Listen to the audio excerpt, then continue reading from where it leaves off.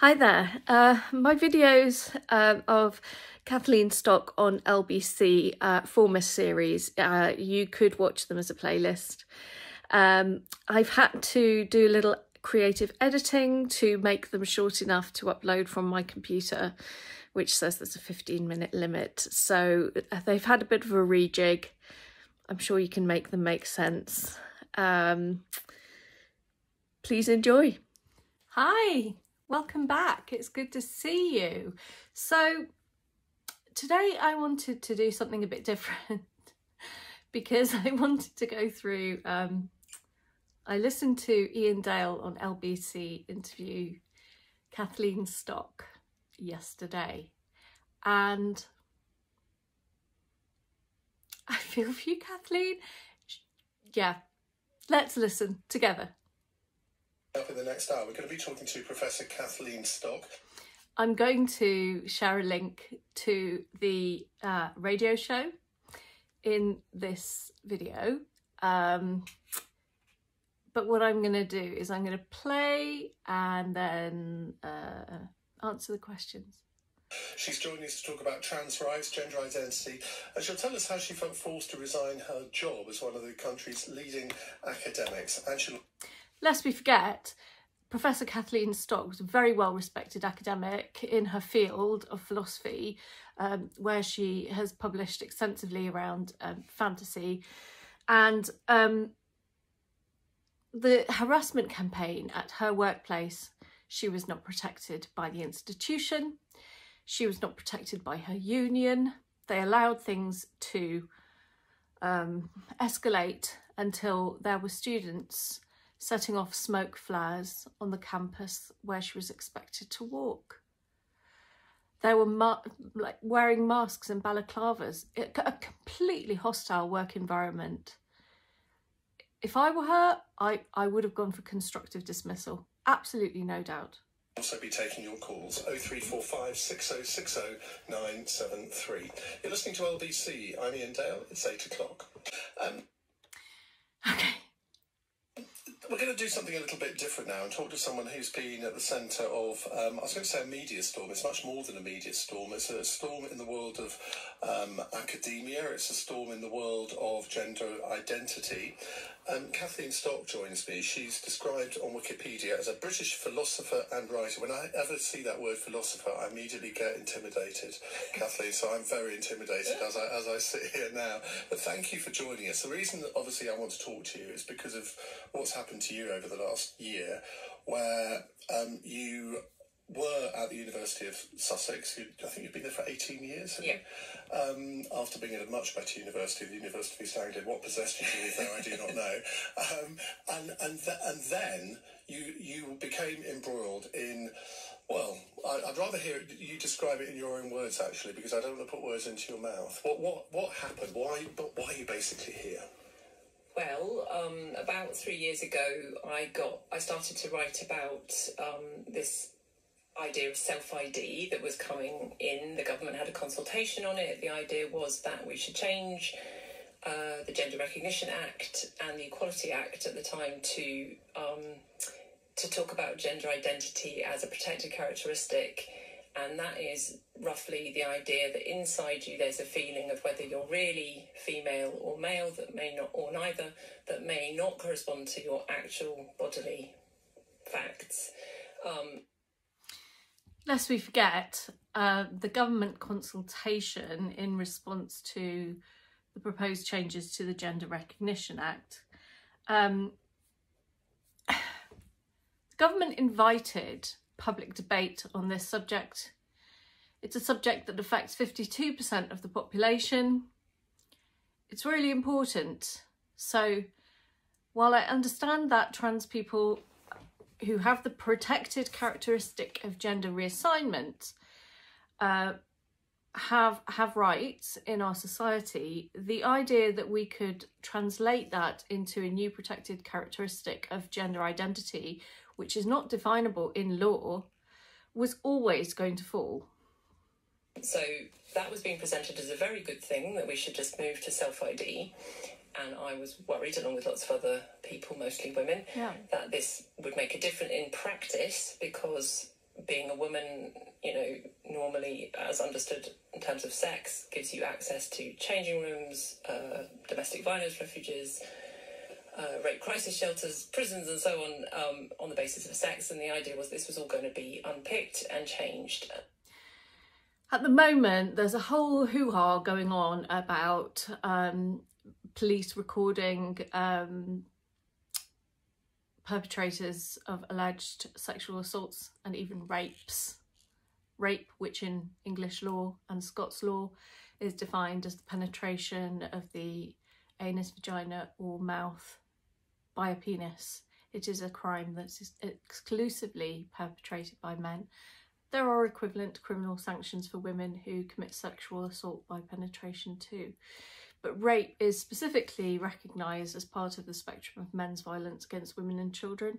And it's a key issue. And so I started to talk about that. It's a very controversial area, as I'm sure you know. And immediately I started to get flack, basically. And then it sort of escalated. And then about 2 months ago, it reached crisis point, pretty much.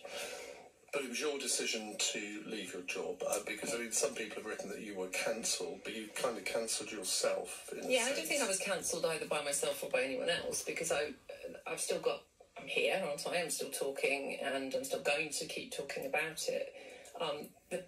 The real problem with what's happened to me, and you know, there was various big, quite aggressive protests at my workplace about me that caused me to want to resign. The big problem is for everyone else, the people that are left. The women in particular that feel as I do, but feel very intimidated about being able to express their point of view because they're worried that the same thing will happen to them.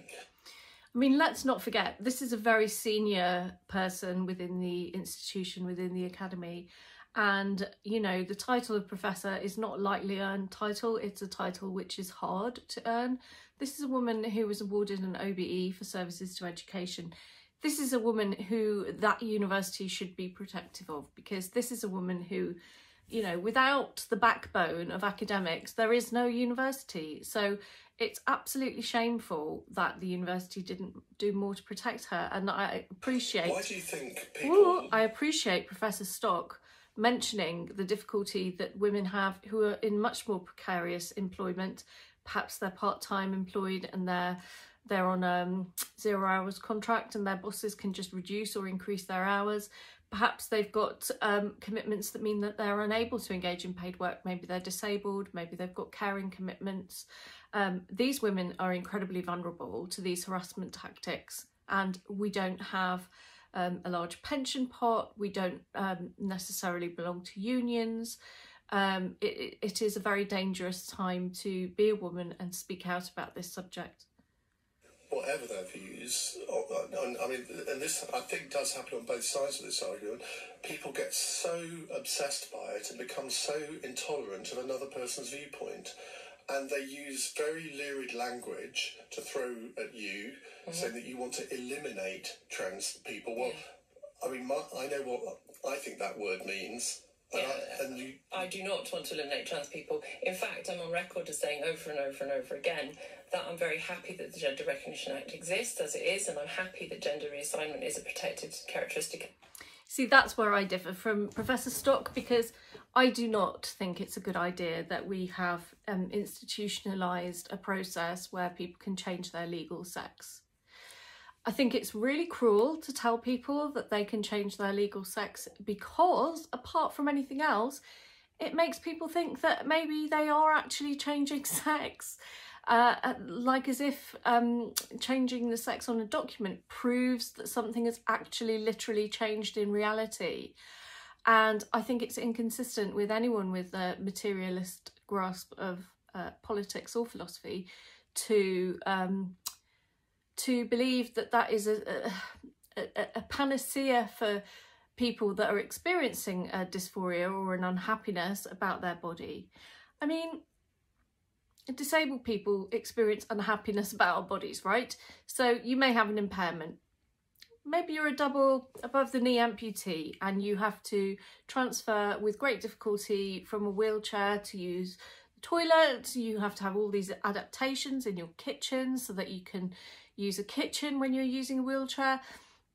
nobody's saying this person was born in the wrong body, and nobody is lobbying for this person to pay, you know, a proportion less tax because they have less body, or, you know, some other kind of legal change, because we recognise each human is a whole and entire spirit, and there is nothing shameful about being male or being female. These are just the two different types of humans that we have, the two sexes. It is a function of the homophobia of our society that we created this fallacy of changing the legal sex in order for people to marry who were both born male or female. So if one of them was trans and had an amended birth certificate, it then meant that they were able to get married in a heterosexual ceremony. This was pre-legal gay marriage in the UK. So now that we have legal gay marriage, you can be in any combination of male or female and get married as a couple. Isn't that sufficient? Isn't it sufficient? It's sufficient for everybody else in the gay community. What is the difference here? The other thing, which I believe Professor Stock goes on to mention some other things, so I'll wait. The Equality Act, so that basically means trans people cannot legally be discriminated against at work, or bullied or harassed. You see, this is the other thing that I think is problematic. We don't have a very solid definition of trans in law. And I think that it would be really, really beneficial to employers, to HR departments, to colleagues, to everybody in society. It would be really, really great if we could get a legal definition of trans. At what point does someone's trans identity need protection in the workplace? So if, for instance, a 6 foot tall banker who is quite senior in the organisation has decided to come into work several days a week wearing a skirt above the knee and fishnets and high heels because he has a gender identity that requires him to behave in that way, should that be a legally protected right? Because from my perspective as a woman and a feminist, I find it incredibly offensive, because what he's doing is he's enacting his fetish in the real world. And I'm a big believer that we should be making sure that people's paraphilias are kept where they belong, in the bedroom. You know, your own sex life is your own business. You're an adult, you can do what you like, with the very famous words of J.K. Rowling, you know, love whoever will have you. But it's not a human right to force unwilling participants to be bit players in a role play fantasy that you have that involves you being degraded, humiliated, made to submit, force femmed, or in any way exhibiting the various types of autogynephilia. So, you know, we have got this protected characteristic of gender reassignment in order to protect people who've undergone, you know, this extensive process of transition. There's no longer any requirement for anyone to undergo any kind of form of extensive, and it was always a crapshoot, because, you know, you can't make somebody change sex. It can't happen. It's not true. Hi, this is the end of the first video on Stock on LBC. Watch out for part 2.